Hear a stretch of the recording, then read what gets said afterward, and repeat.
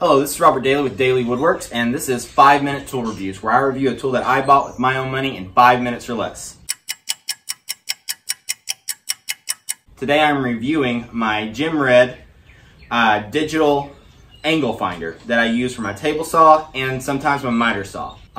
If you want to up your game as a woodworker and be a better woodworker, this is one of those tools that is worth every penny of that investment. I think this was about $30 on Amazon, and there is an affiliate link in the description below, so please support what I'm doing here by clicking that link and buying one of these for yourself, because this show will never be sponsored, and it's tools that I actually buy with my own money that I pick out and then review here and tell you if they're good or not. Okay, how this guy works is dead simple. First thing you want to do is unplug your table saw or put in the safety cutoff switch or whatever it is. Mine has a little pin you put in there that makes it impossible to turn on. This guy uses, what is it, AAA battery, and I think it came with one. I don't remember ever replacing it. Yeah, it's still using the battery that it came with. I had this guy probably about a year. What you do is you stick it on.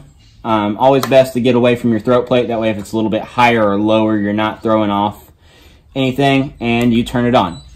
As you see right now, it's measuring 89.7. You can click the on off again, and that resets it to quote unquote level, and you'll see my table saw is 0.7 degrees out of level according to this. Nothing in my shop floor is straight. I have a big crack that runs through the middle of the foundation. So I gave up a long time ago of actually trying to get stuff level in my shop. Then you reset it.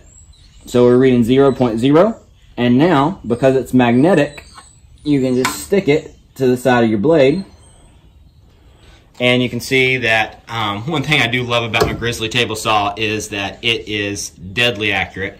That's how you can calibrate it. Where this really comes in handy is doing bevel cuts. So you go over here to your bevel wheel, and say you need to get a 22.5 degree angle. I reset it right here, so it will read at 0, and then you can easily dial this in, and you can hear I need to lubricate this guy a little bit.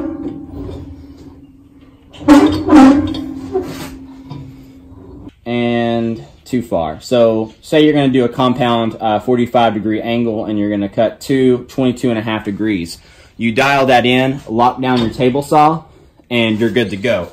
The reason you want to do this over using your gauge on your actual table saw is right now mine is reading over 30 degrees on my little gauge because it's very easily knocked off, and most of them aren't that accurate, especially on your job site table saws.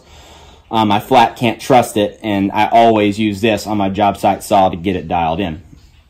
So I believe I learned this trick from the Stumpy Nubs channel. So obviously, if your table saw is calibrated correctly, your miter slot runs parallel to your fence. This Grizzly saw has been dialed in and stayed dialed in since I got it, and every time I check it. So instead of trying to just square it up with a big framing square, you can set it on something flat, and that's one reason it's great, that you can always reset that 0. You set it on something flat, and we'll come over here, and you can see right now it's reading at 90 degrees.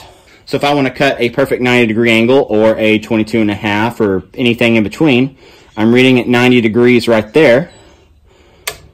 And you can see I'm reading at 0.1 degree. One thing that I have found with this is it always wants to skip over 90 or skip over that 45 and show either a 0.1 or a 1/10 of a degree off. And that is within the margin of error of this tool. And so you can see I loosen that up, and you can just snug it up where a good little love tap will get it. And now I am at a perfect 90 degree cut. And that is a super easy, accurate way to do that, especially if you're doing picture frames or shadow boxes or something like that. You can get deadly accurate cuts with this, and because that's magnetic, it's a great thing to use. Obviously, your job site table saw is going to have an aluminum top, but then gravity just holds it in place for you, and your blade will always be made out of a magnetic material. You can also check jigs, other fixtures with this. Great tool to have.